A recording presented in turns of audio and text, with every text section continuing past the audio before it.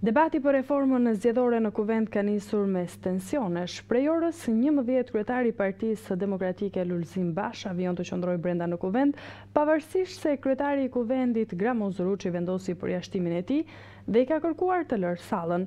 Kryetari i Partisë Demokratike Lulzim Basha është deputeti i parë që merr masën e përjashtimit nga seanca parlamentare në këtë sesion parlamentar.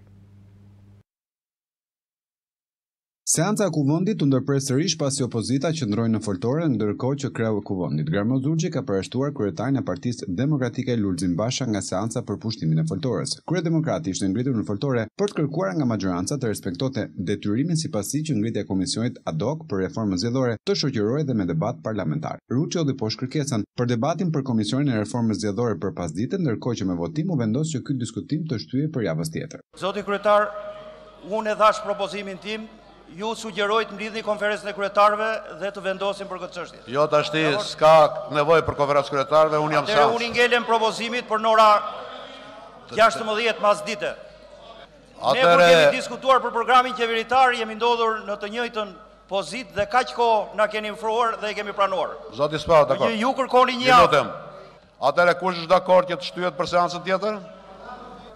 Shtyhet për seancën tjetër. Ky biçim parlament po degradon nga dita në ditë. Sot ke në rendin e ditës çështjen më të rëndësishme të Shqipërisë dhe shqiptarëve, çështjen e zgjedhjeve. Opozita ka depozituar kërkesën për debat ke emrat e folësve të opozitës. Ju vini të papërgatitur për debat për një arsye thjesht sepse ju nuk e doni debatin.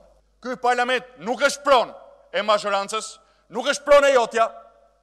Prandaj ndërpret tani seancën, mbledh konferencën e kryetarëve, konstato kush ka përgjegjësinë për këtë problem, e ke mbi tavolinën tënde listën e folësve të opozitës. Është njoftuar tash 4 ditë debati parlamentar për zgjedhjet. Ndërkaq më herët, Ruçi njoftoi ngritjen e komisionit për reformën zgjedhore. Komisioni do të jetë 2 partiak, do të trajtojë rekomandimet e OSB Odirit dhe propozimet e partive që kanë marrë në zgjedhjet e fundit, jo me pak se 1% të votave. Projekt vendim për ngritjen e komisionit posaçëm parlamentar për reformën zgjedhore, përbërja e komisionit është si poshtë. Blendi Çuçi bashkëkryetar, Orent Bylybashi bashkëkryetar. Sipas rregullores ka një votim me elektronik, votimi ishte i hapur. Po. Zoti kryetar, ju kanë njoftuar që grupi parlamentar i Partisë Demokratike kërkon të diskutohet për vendimin për krijimin e komisionit posaçëm për reformën zgjedhore. Kemi paraqitur listën e deputetëve që do të diskutojnë. Sot jemi në kushtet që projekt vendimi është i plot me objekt, me përbërje, me afate.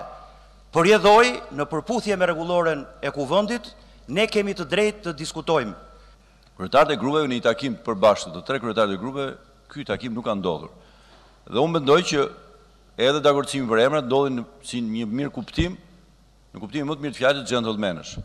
Unë jam plotësisht dakord që të ketë diskutime, pse jo? Po meqense ne jemi të gjithë përpara një fakti të kryer, dhe praktikisht ne nuk e dinim dhe nuk diskutuam konferencën kryetarëve fare për këtë çështje, sepse ishte një çështje që duhej kthjelluar atje.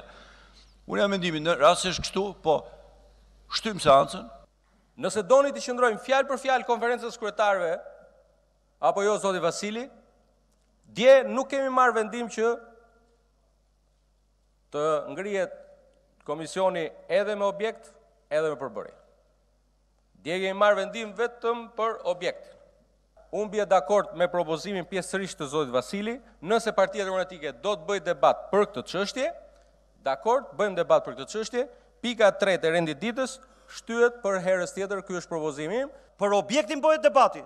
Debati nuk bëhet për emrat që do të vendosen, apo për kohën do të zgjasi 2 muaj, a 3 muaj, a 5 muaj. Nuk mund të kaloj vendimi për objektin dhe për 2 elementet e tjera, për një çështje kaq të rëndësishme sa është reforma zgjedhore, ne për zgjedhjet po flasim.